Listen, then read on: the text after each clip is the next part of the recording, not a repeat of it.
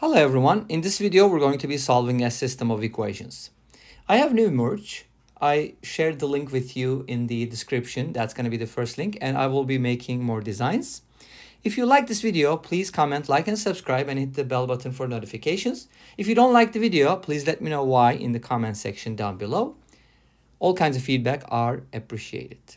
And let's get started. So we do have the system, which is somewhat radical. X squared plus xy plus y squared multiplied by the square root of x squared plus y squared is equal to 185. And x squared minus xy plus y squared multiplied by the square root of x squared plus y squared is equal to 65.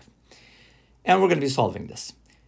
Now, you might be thinking, since we have radicals on both equations, we might just divide, equations side by side. We're going to be getting something. Absolutely. That's going to be a method, but I'm going to use a different approach here.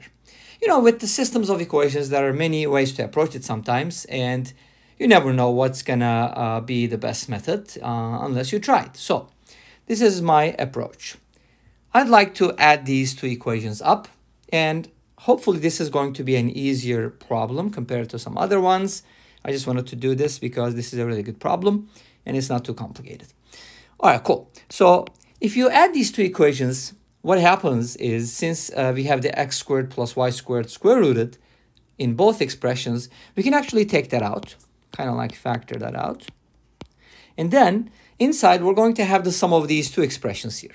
When you add them, you're going to notice that the xy's cancel out, and we get 2x squared plus 2y squared. And this sum is equal to 250. Obviously, we can just go ahead and divide both sides by 2, right? And what happens if you do? Well, if you do divide both sides by 2, then you get a nicer equation. Square root of x squared plus y squared multiplied by x squared plus y squared is equal to 125. You not only get a nicer equation, but you also get something significant, because notice that we have the same expression inside the parentheses and inside the radical. What it means is that we can actually use substitution here. So it will be meaningful, I think, to make the substitution square root of x squared plus y squared equals u. And this expression is going to be u squared. So we have u times u squared is equal to 125, which means u cubed is equal to 125. As you know, with the cubic equations, there's only one number whose cube is given is a given number, unlike square roots or squares. So we basically get u equals 5 from here, right? Straightforward. Cool. It's a one-to-one function. It's a bijection, so on and so forth. So u equals 5 means what? Well, you can go ahead and replace or back substitute. Square root of x squared plus y squared is equal to u, which is equal to 5. From here, you can basically square both sides, but that's actually not necessary, because what you can do is you can just go ahead and substitute, right? So if you go ahead and substitute this into both of these equations, in this one and in this one, then you should be getting something nicer, right? So what is that going to look like? So let me go ahead and write down the original equations here one more time. X squared plus xy plus y squared multiplied by the square root of x squared plus y squared is equal to 185. And then we have the minus version, and that is equal to 65. Awesome. Now, we know that the square root of x squared plus y squared is equal to 5. So what we can do is we can actually go ahead and substitute that here and here. So we should be getting something nicer from here. But not only that, since the square root of x squared plus y squared is equal to 5, we can square both sides anyways, right? And this should give us x squared plus y squared is equal to 25. Awesome. So I can actually do both. What happens if I do both? Let's go ahead and substitute, for example, in the first one. X squared plus y squared is equal to 25. So 25 plus xy. And then multiplied by square root of x squared plus y squared. I'm going to replace it with 5. This is going to be 185. If you go ahead and solve this equation, I can either distribute or divide by 5. I'll divide by 5. And that should give me 37. From here, I should be getting xy is equal to 12. Now, What would happen if I use the second equation? It will be the same thing because I would get 25 minus xy here In this equation, I mean. And then this would be a 5. If you divide both sides by 5, it would be 13. And then you would be getting the same thing. So it wouldn't matter which equation you use, but you only had to use one of them. Nice. So now I have x, y is equal to 12. And I also have x squared plus y squared is equal to 25. So this basically gives me a system of equations, which is easier than the first one, obviously, right? So one of the things you can do is, you can just use the formula x plus y quantity squared, or you can square both sides here. So that's one way to approach it. You can get x squared y squared is equal to 144. And from one of these equations, for example, I can isolate y squared and write it as 25 minus x squared, and then go ahead and substitute that here. Let's see what happens. Let's follow that route. X squared multiplied by y squared, which I can write as 25 minus x squared is equal to 144.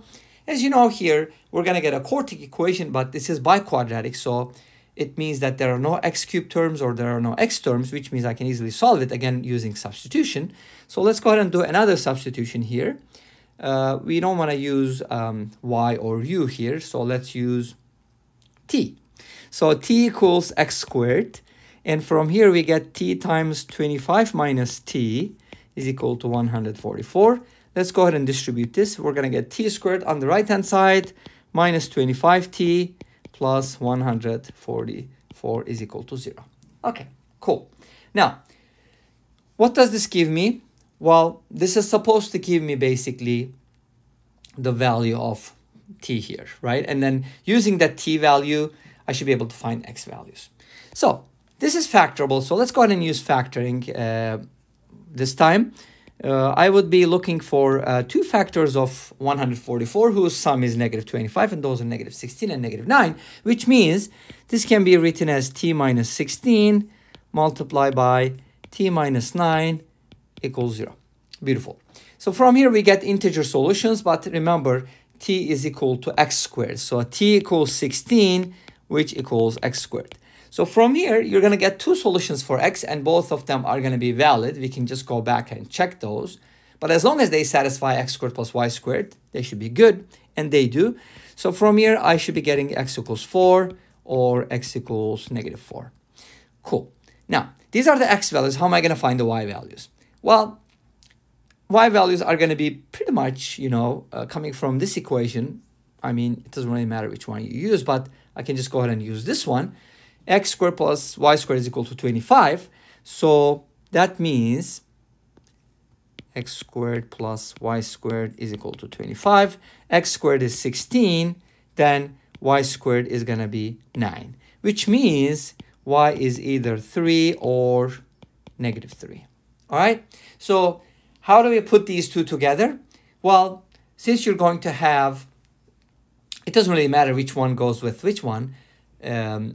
So in both cases, the squares are going to work together, which means we have 4 solutions. If you write the solutions as ordered pairs, they're going to look like this. So it's going to be 4, 3, 4, negative 3, and then negative 4, 3, and negative 4, negative 3. Now, you might be thinking like, do all these solutions work? Are they all valid? We can just go ahead and check that, but here's what you're going to notice. Now, when x and y are negative, okay, so let me go ahead and write the original equations one more time for you. X squared plus xy plus y squared multiplied by the square root of. So we always need to do the checking because, we've made some changes, right, to the original equations. Like we square both sides, so that might have introduced some extraneous roots. So we got to make sure our solutions work. It's always good to double check. Okay, now 4 and 3 obviously is going to work because it does. Why? Let's go ahead and check it out. Okay. So if you plug in 4 and 3, you're going to be getting from here 16 plus 12 plus 9. And this should give you the value of 37. And multiply by 5, this should be good to go. What about the second equation? In the second equation, you should be getting something like 16 minus 12 plus 9 multiplied by 5. And that should give you 65. That should be a 12, not a 16. Okay. Cool. So this should give you 13 times 5, which is also good. So 4, 3 works. Now, if you think about -4, -3 is also going to work because when you square, they're going to be the same values. When you multiply, they're going to give you the same values. So these two are definitely going to work. What about the other ones? Like, let's pick one of them. For example, 4, -3. Does that actually work? Okay, let's do that here. If x is 4 and y is -3, so I'm checking this one. We're going to get 16 minus 12 plus 9. And then that is multiplied by 5, right? And it's supposed to give me 185, right? Okay. And if you plug in this, it's going to give you 65, right? Okay. So it didn't give me 185, which means 4, -3 does not work. Why is that not working?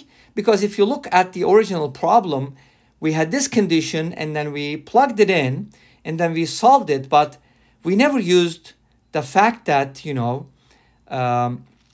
if you look at the original problem, this should be good. So x squared plus y squared equals 25. But when we have a positive and a negative value, they kind of switch around, okay? So that's the problem we have, which means these two solutions are not going to work. Even though they look like they're working, you can plug in into the second one as well. So you're going to be getting 16 plus 12 plus 9 multiplied by 5.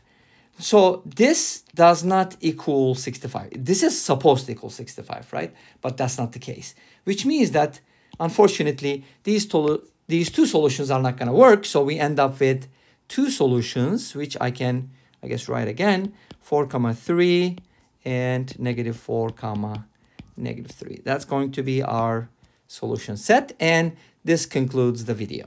Thank you for watching. I hope you enjoyed it. I'll see you tomorrow at the same time with another video. Until then, take care. Bye-bye.